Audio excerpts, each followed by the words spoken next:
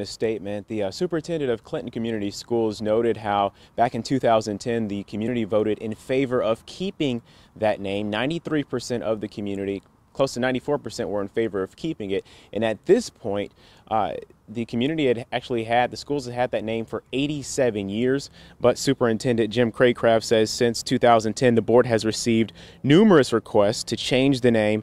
And last night they voted unanimously to get rid of it.